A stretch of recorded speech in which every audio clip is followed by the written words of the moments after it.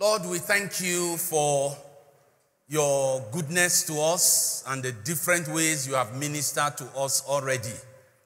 Thank you for your mercies. Thank you for your faithfulness. For the remaining few minutes that we have, we ask that you bless your word to our hearts and grant, O God, that the entrance of your word will bring both life and light. Let your name be glorified forever. In Jesus' mighty name we prayed. Amen. Psalm 71. Psalm 71. Let's read from verse 14 and give us the New Living Translation. New Living Translation. Thank you, sir. But I will keep on hoping for your help. I will praise you more and more. I will tell everyone about your righteousness. All day long, I will proclaim your saving power. Though I am not skilled with words, I will praise your mighty deeds, O sovereign Lord. I will tell everyone that you alone are just. O God, you have taught me from my earliest childhood, and I constantly tell others about the wonderful things you do. Now that I am old and gray, do not abandon me. O God, let me proclaim your power to this new generation, your mighty miracles to all who come after me. Your righteousness, O God, reaches to the highest heavens. You have done such wonderful things. Who can compare with you, O God? That's what you are singing. Who can compare with you, O God? Go on. You have allowed me to suffer much hardships. Much hardship. But you will restore me to life again and lift me up from the depths of the earth. You will restore me even to greater honor and comfort me once again. Hallelujah! God is going to restore us. He's going to restore us. I want you to put your trust and confidence in the Lord. He will restore us. God is going to restore Nigeria. He's going to restore Nigeria. Let me tell you what the devil is doing. The devil is working in such a way just to bring us to points of discouragement and surrender. And there be many brothers and sisters in the Lord who have come to this point in life, and they are saying, there's nothing that can happen to Nigeria again. For Nigeria, just forget Nigeria. And some have given up prayer. They have surrendered. And they are saying nothing good will happen to Nigeria again. Please, let me beg of us, let's not join people to be speaking like that. Don't join people to be speaking negative prophecies, making negative declaration. God will restore us again. He will do things that will marvel us in the name of Jesus Christ. He will marvel us. You know, there is it Brother Panam who sang, he said, don't give up. It's not over. When you give up, then it's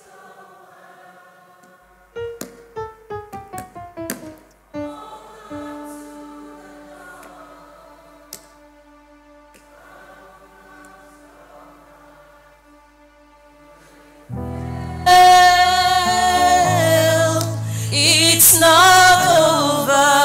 Can we take that song together? Don't give up.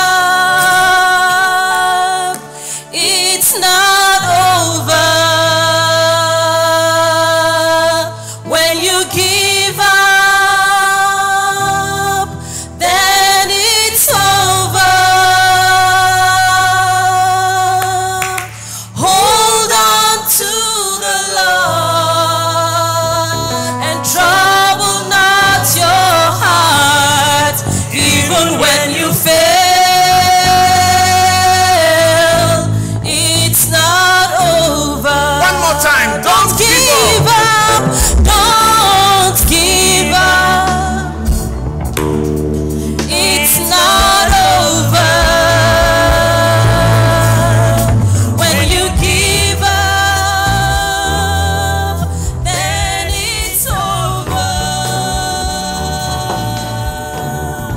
Hold on to the Lord and trouble not your heart, even when you fail. It's not over.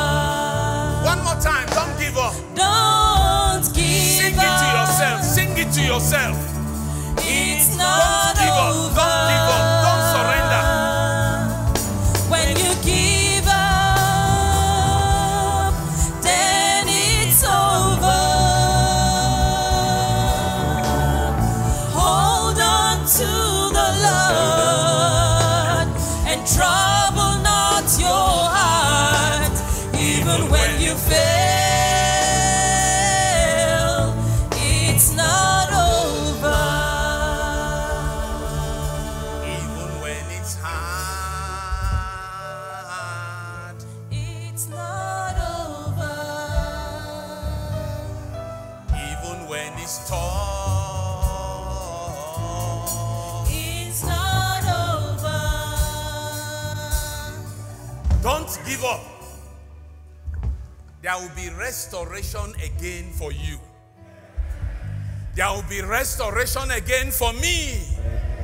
There will be restoration for us in the name of Jesus. Don't give up. Don't follow the people to say it's finished, it's finished. God will yet visit us in the name of Jesus Christ. Jeremiah chapter 32. Jeremiah 32. I'm not preaching this morning because when I look at time, I know that we cannot preach this morning. I just want to encourage our hearts. Don't give up. Don't give up. Jeremiah 32. Go to verse 6.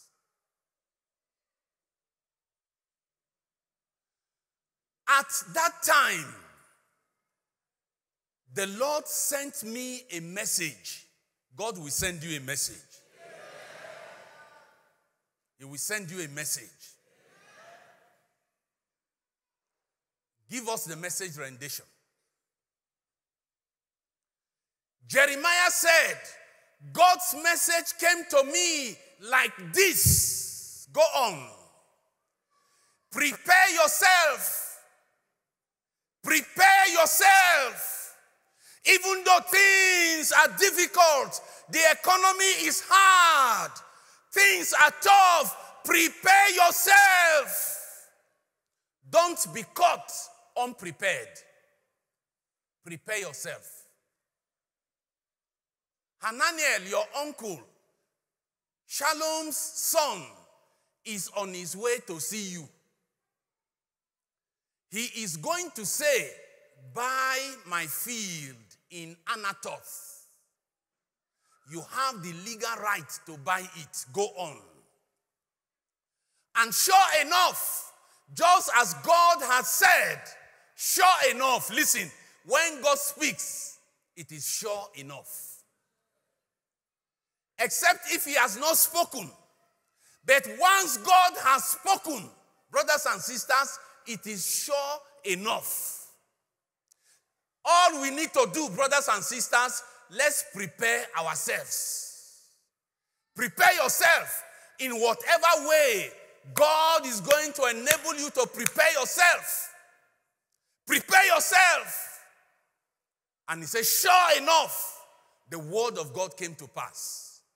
My cousin Hanamel came to me while I was in jail. Excuse me, is anybody in jail here? Anybody in prison here? Now, if you are not in prison and you are sure you are not in jail, your condition is better than Jeremiah's. Far better than Jeremiah's. How can somebody be in prison and God will be telling the person, prepare yourself because you will buy land? Does it make sense? Somebody in jail, God came to him and said, prepare yourself. Just get ready. You will buy land. You will buy land. And he said, sure enough, the word of God came to pass. You are not in prison. And you are only talking about the hardship. And we are giving up. But this morning, God is saying to you and I, prepare yourself. Prepare yourself. The word of God came to pass. And he said of him, please, buy this land. You have the right to buy it and to keep it in the family. Buy it. Take it over. That did it. I knew it was God's message. It was God's message. It was God's message. Go on. So I bought the field at Anathoth. Excuse me, from where did he buy the field? You are not answering. From jail, prison, jail. I paid him 17 shekels of silver. Go on. I followed all the proper procedures. Now I'm saying this to us this morning so that you will understand that when you want to buy land or property, whatever you want to buy it properly. Christians are normally very, I don't want to use the word careless, but the word is actually careless. Do you understand? Careless. You want to buy land from a brother or a sister? You say, well, we are brothers now, no problem. And you just give the money, no papers, nothing. Say, no problem. God bless you, bro. God bless you. Carelessness. Jeremiah was not that careless. He was buying even the land from a family member. They processed the papers. They follow the proper procedures in the presence of witnesses. So don't say, why are you calling witnesses? Is it that you don't trust me as a brother? There's nothing like that. You are transacting business, transact it completely. Don't say, well, as a brother, it's okay. I know you will not cheat me. I know there's no problem over the land. There's nothing like that. Follow it to the latter. He followed it to the latter. Process the papers in the presence of witnesses. I wrote out the bill of sale, sealed it, and weighed it out. The money on the scales. Go on. Then I took the deed of purchase and sealed the copy that contained the contract and its conditions, and also the open copy. Sealed it. Took open copy, go on, and gave them to Baruch, son of Neriah, the son of Maaseiah.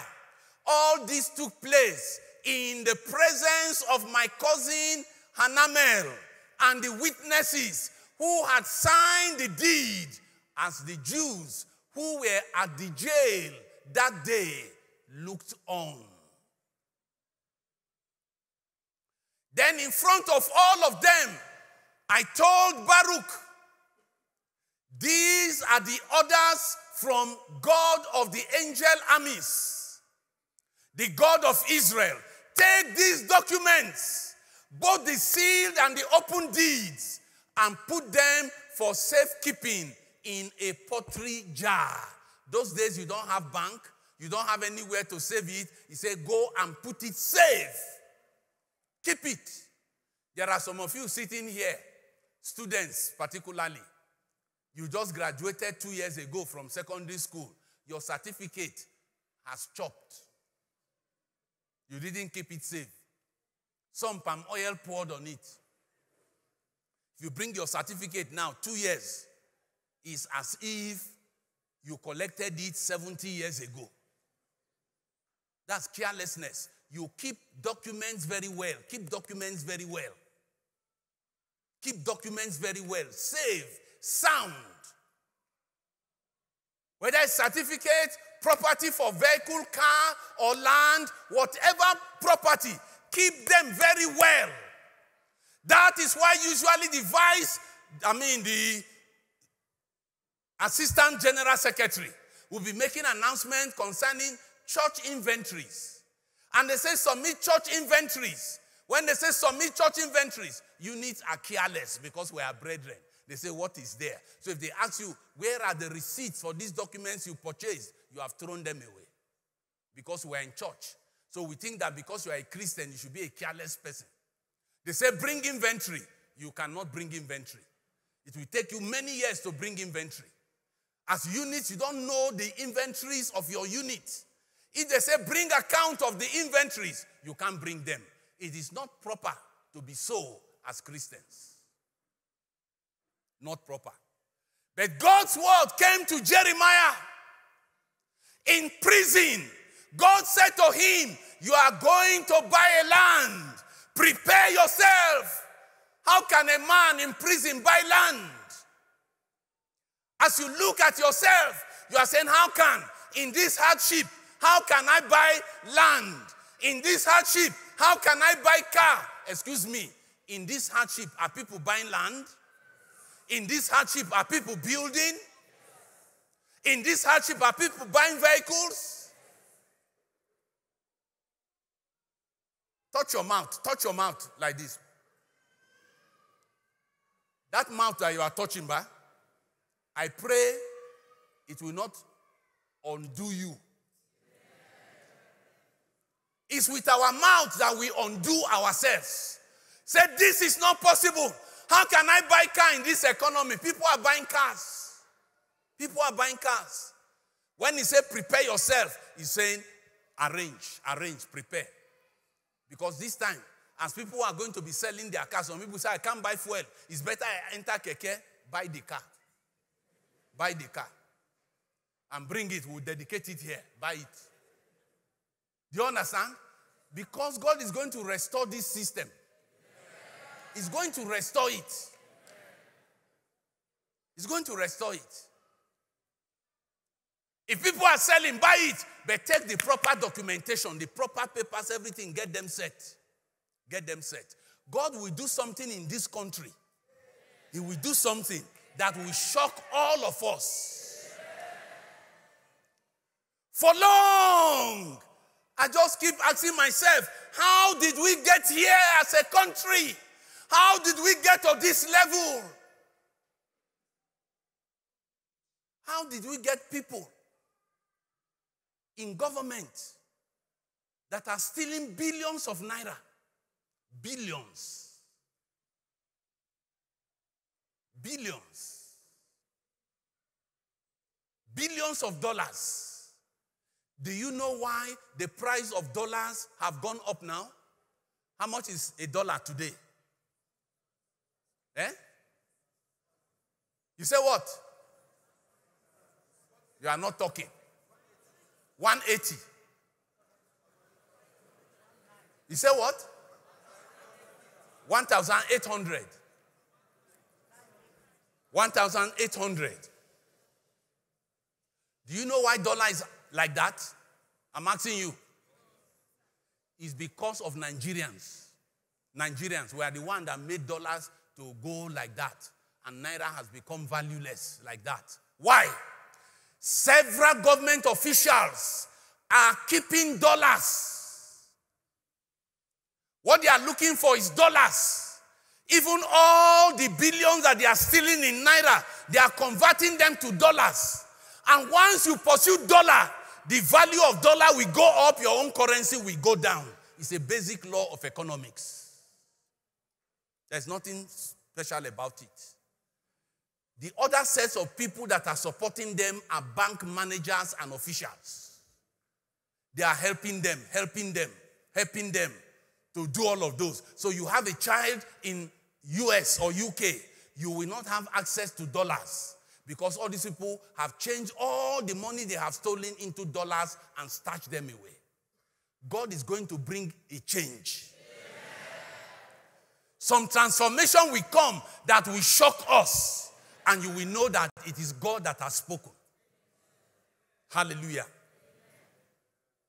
Don't give up. Don't surrender. Don't surrender. Don't surrender. The word of God came to pass. Go to verse 36. Let's pray. But there is also this message from me, the God of Israel, to this city of which you have said, in killing and starvation and, give us, and starvation and disease, this city will be delivered up to the king of Babylon. Go on. Watch for this. I will collect them from all the countries to which I have driven them in my anger and rage and indignation. Yes, I will bring them all back to the place and let them live here in peace. Give us this verse in NLT. I will certainly bring my people back again from all the countries where I have scattered them in my fury.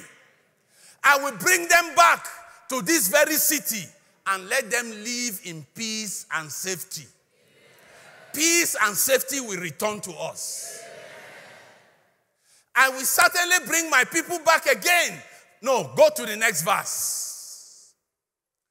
They will be my people and I will be their God. Even those who have left, who gave up and say nothing good can happen to Nigeria again, they will come back.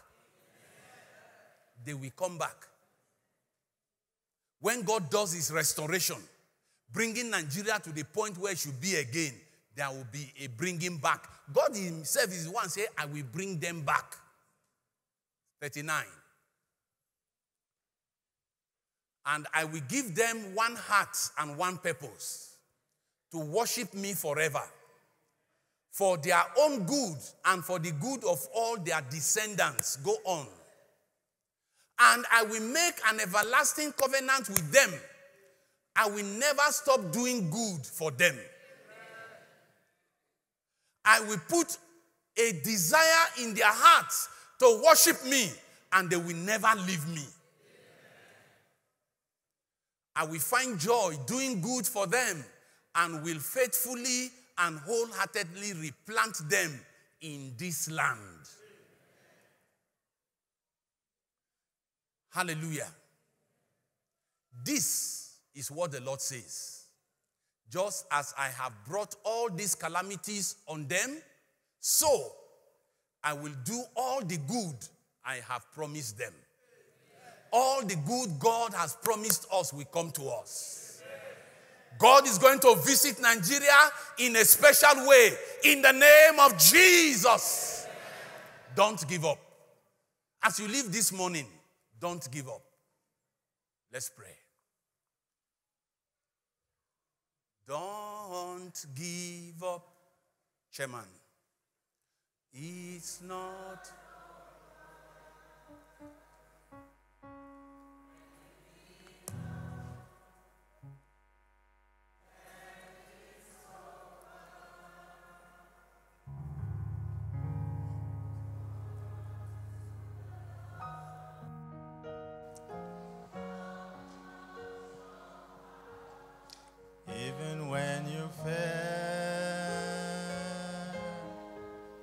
It's not over. One more time. Don't give up. It's not over. When you give up, then it's over. All unto the Lord, and trouble not your heart, even when you fail. It's not over. Dear Father, we thank you for the message of hope. You're stirring up our hearts that it is well with the righteous. It is well with our country, Nigeria, that you are visiting us again. And our brothers and sisters in diaspora will be returned back to our land in the name of Jesus. As a country, we will make progress, and we make this covenant this morning that we will serve you, we will worship you, because you are the one putting your desire in our hearts, your seed right deep inside us, that we will not depart from serving you and looking up unto you. We will not depart after other gods, the gods of the nations. We will not turn our hearts to idols. We will not turn our hearts to money. We will not turn our hearts to silver and gold. We will not turn our hearts after the gods that the people pursue in our generation. This morning, Lord, we set our hearts that we will look up unto you and serve you continually. Irrespective of our situations and our present circumstance, we declare that God is visiting Nigeria. We declare that, God, you are visiting our banks. We declare that you are visiting our economy. We declare you visiting our leadership, our nation, in the name of Jesus. Hallelujah. That you are visiting the criminality in our nation, Nigeria. Criminality will not rule over the nation, Nigeria. We declare that there is an end to criminality in the name of Jesus Christ. Righteousness exalts a nation. The seed of righteousness will exalt our nation, Nigeria, from the boundary in the north to the boundary in the south, the boundary in the east to the boundary in the west. Nigeria shall be restored in the name of Jesus. Our seeds, our descendants, our children, our parents, the ancients in our land will yet worship you and bow down to you because of your goodness and because of your visitation upon our land. Thank you for driving out the enemy, because it was not their sword that gave them the land. It was not their strength that gave them the land. It was your favor. It was your countenance. It was you, oh Lord, that went before them. Jordan saw it and gave way. Hallelujah! Let Jordan in Nigeria see your presence. Reveal yourself to the giants in the land. Visit the giants by day and by night, by dream and by vision, and by the diverse operations of your spirit in the name of Jesus. There is no limitation to what you can do in order to confirm your words to your servants. You gave the prophetic word many years back that Nigeria will be known for corruption. Nations, hallelujah, will run away. The name Nigeria will stink, but a turn for righteousness will come. That other nations will even look up to Nigeria and say, let's go and visit Nigeria and see what God is doing in Nigeria. Exalt this nation for your name's sake. Let righteousness rejoice in Nigeria. Let truth and equity enter into our courts. Let truth and justice be found in our streets. Let the oppressed be set free, O God. O Lord, our God, we call upon your name and we know you will not abandon us. We will yet rejoice in your salvation. Thank you for you are the hope that we have, the hope of glory. Do unto us according to your good word. Do unto us according to the proclamation of your word. It is well with your people. Blessed be your name forever. Thank you for your son. You refresh him and strengthen him also. That, Lord, as your people look up unto you, we will see your visitation upon lives, individuals, families, and the church. We will see your visitation in our community, University of Jos. As we make progress in the second semester, Lord, help us as an institution. Grant help to our principal officers. Grant help to our deans and our directors. Grant help to our senators. Grant help to our lecturers. And grant help also to our students. Grant help to staff in this institution. We will see your salvation.